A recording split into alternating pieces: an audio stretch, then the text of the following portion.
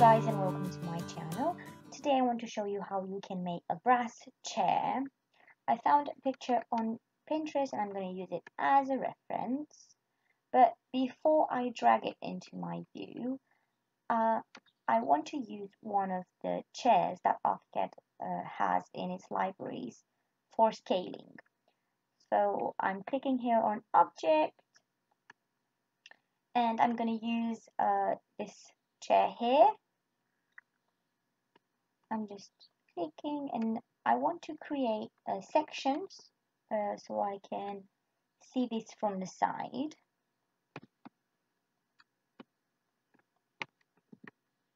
And I'll open this section. You can see the chair here, and here's what I'm going to drag my image. My image is not a section, it's just a view from a side here. So I'm just dragging this into my view. Of course, this is quite large, so I'm gonna rescale it. So press on the keyboard Ctrl K and OK. Keep everything ticked, and I'm going from this point to this point.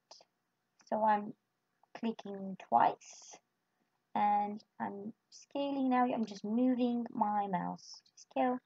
I'm just making it very small and I'm dragging this image next to my chair.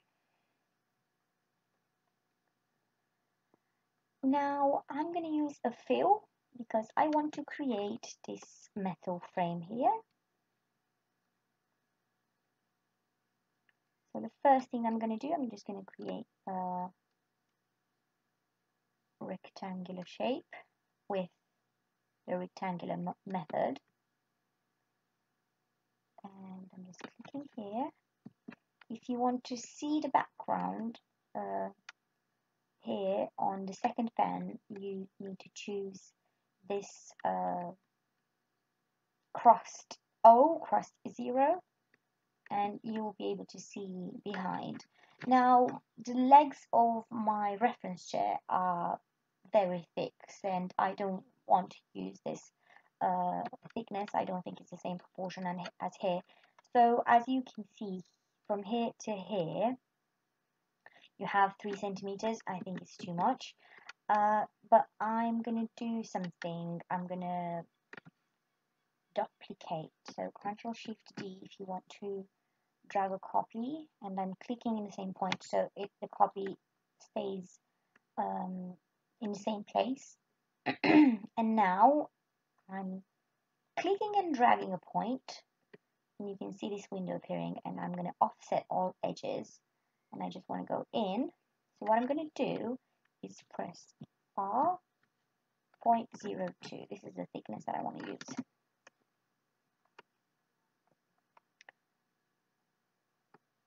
Okay, and now I'm just clicking and dragging this edge because I want this window to appear, and I want to use offset edge. And I'm just going this side, this direction. So now I want to crop, so I'm going to use subtract from polygon, and I'm going to subtract exactly the shape of the second fill I've done. I don't need second fill anymore. And now if you're looking at the design of this chair, you can see it has a certain angle. This one is on 90 degrees, but we're going to make something that's a bit more angular. So what I want to do is, I'm using the same kind of fill, but I'm going to use the third geometry method, which is rotated, which lets you make parallel lines. For example, if I'm doing this angle here, I can press R on the keyboard, and with your arrow go down, and I'm going to put 100, so 100 degrees. And now I can go on this side and I can insert a new dimension, so press R on the keyboard and put 0.02 and enter. So this is the thickness that I'm going to use for everything that's metal in this chair. What I want to use also, what I want to do is I'm going to drag this fill up until it meets this side, and I'm going to drag this one as well. You'll see immediately what I'm going to do. So I'm going to drag from this point, trying to keep it straight. So if you want to keep it straight, just hold shift on the keyboard. And as well, I'm doing this on this side with this one. So let's try and make it straight as well. Right, now with this fill selected, I'm clicking and dragging this point, and I'm going to use add to polygon. So I'm going to add some shape, and then if I hold space, it will automatically extend to this shape that I just created, so I don't need it anymore. Now this is the shape that I needed. For this particular chair, I need this to be angled up. So if you see this angle here, it's 90 degrees, but I need to drag this point up. So I'm going to hold shift. And if you zoom in, you're able to see if your line is straight or not. Sometimes you can see it's not, and there it is. Now it's completely straight. Now if you see, these are a bit lower, so I'm gonna drag this down a bit because I think it's gonna be more. Now this edge that's holding the chair, I just want to extend it up to this point here. As you can see, there's the reference line. And after I've done this fill, I'm just going to morph. Make sure you have the geometry method box selected. If you want to unselect the tool, just press escape on the keyboard, select the fill, and go back to your morph with the fill selected. Hold the space key and click inside your shape, and you will have a morph created inside. If you want to see what you have, just go to generic perspective. This is demorphed, but it doesn't have any thickness or anything. Just select it if you want to apply a material on it. Make sure you activate the surface because it's not active. And then I'm selecting the gold because it's just a brass. And you can see it doesn't have any thickness. So I'm just going to hold shift on the keyboard and I'm dragging. And I can insert a new dimension. So I'm pressing R. And it's going to be the same thickness as before. So 0.02 centimeters. I'm going on my ground floor now to drag this morph into the chair. So Ctrl D to drag.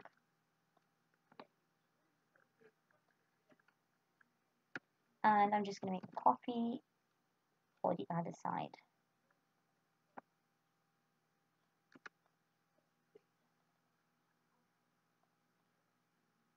Now I have the metal frame only from the side, so we need to make the pieces where they meet. Now I'm going back to my section to see the chair again. So as you can see, you have a bar that's interrupting here, another one here up here, and two other bars that are connecting everything together. So basically you have two pieces that are holding the chair. Now I'm going to my ground floor and I'm going to use slab for this. My material is gold. Do not worry about the thickness because we're going to do everything in perspective. I'm just using this 40 centimeters in width and 2, and now I have the bar that I need to adjust a bit. So I'm just dragging this up until it meets the other objects, and now I'm adjusting the height, and now it's connected. Going back to my ground floor again, and I'm just gonna create with a polyline. I'm gonna create tiny shape so I can cut this. So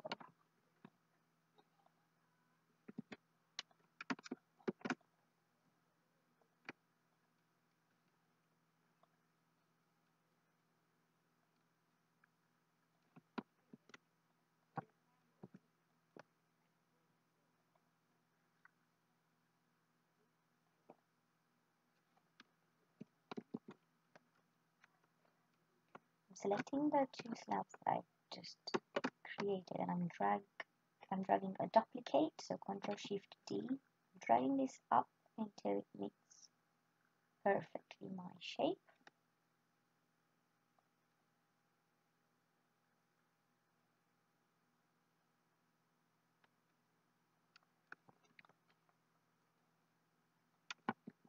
And I'm just dragging another copy,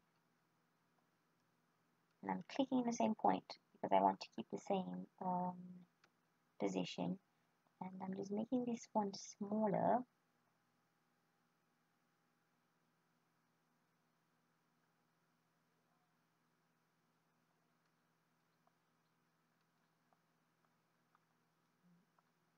Adjusting the height to meet this part here.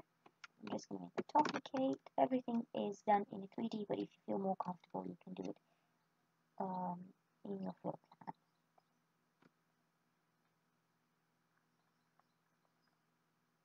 So there you go. You have the frame, the metal frame of the chair.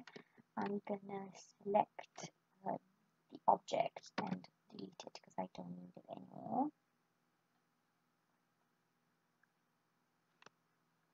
Let's go in the section view to see what it looks like. I don't need the fill anymore, so I'm deleting it as well. Now we're going to make cushions in two pieces.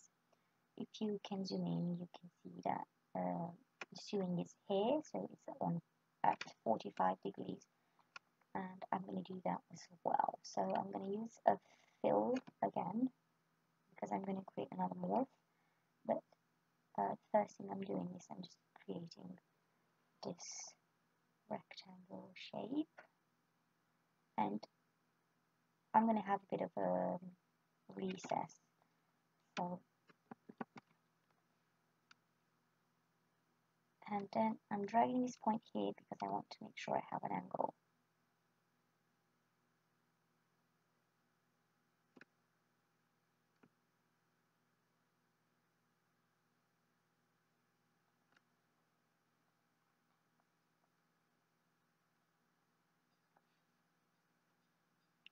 And because I want this to have a cushion look, I need to apply chamfer to this external points, these two. So click here, go to fillet chamfer option, and insert 0.01, click OK. I think it is a bit too much, so I'm gonna select this edge and I'm just dragging this up a bit. And then I'm selecting this point again, I'm doing the same thing, applying a chamfer.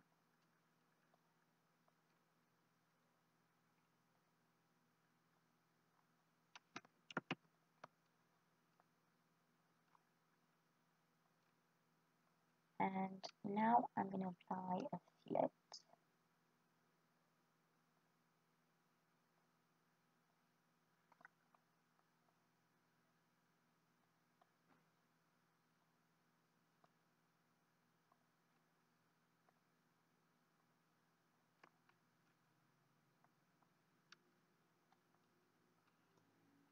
And I want to make this a bit bumpy, so I'm going to select the curve edge and I'm just dragging this up a bit just to make the illusion of a cushion.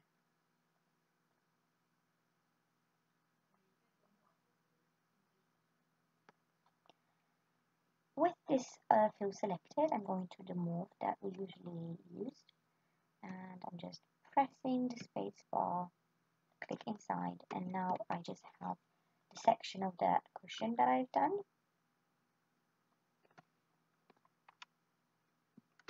select the morph, activate the material, and select something that you like. I'm going to use pink blush, and with shift key pressed, just drag,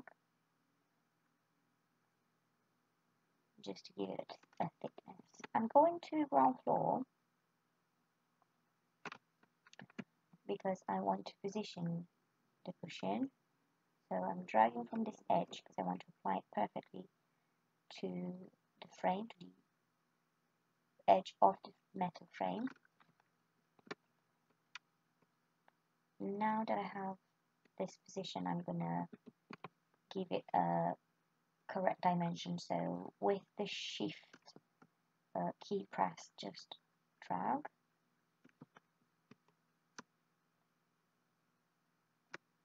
Until you meet the metal frame. And now I want to drag it for 0.05 and enter. I'm going to do this on the other side as well.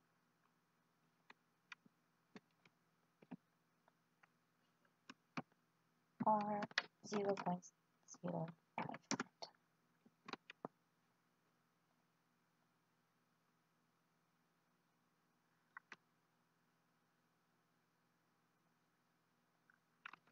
Now let's make the back cushion. Going back to my section view. I'm going to delete the other morph because I can see now.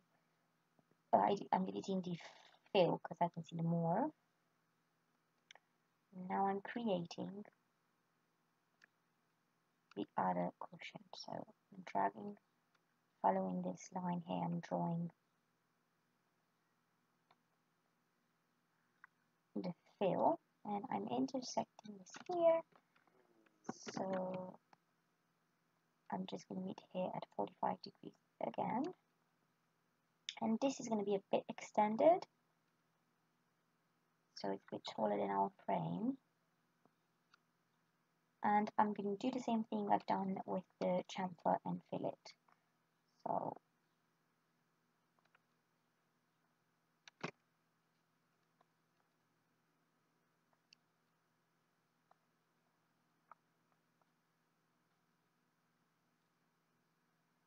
and again, I'm going to put a bit of a bump here with the curved edge.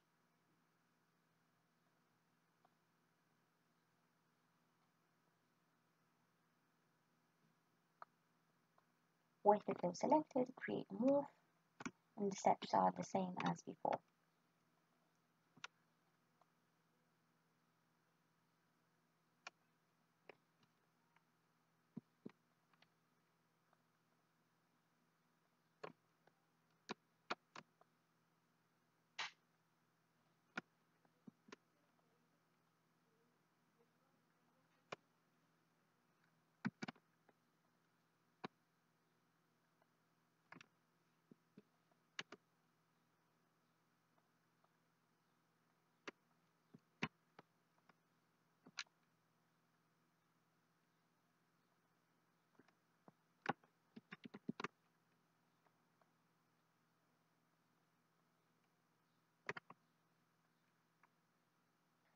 After you've created all the elements for this chair, if you are happy with it, you can save it as an object. So I'm selecting everything and right click and convert selection to morph. Click OK. Then Boolean operation, union. Now you have this in one item, one unit. Going to ground floor, select and go to File, Libraries and Objects, save selection as object. This is going to be brass chair. And save. It's going to ask you if you're happy with the surfaces and pens used. I'm going to click OK. Now if I'm going to object, this is the last item used. So click, and now you have this chair in your library.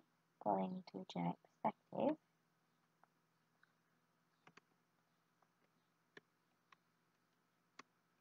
This is the morph, and this is the object. And you can change the size, of course. You can make it bigger. Of course, the proportions will change as well. But you can even make a bench. Guys, thank you so much for watching. If you have any questions, please leave them in the commentaries below. And don't forget to subscribe.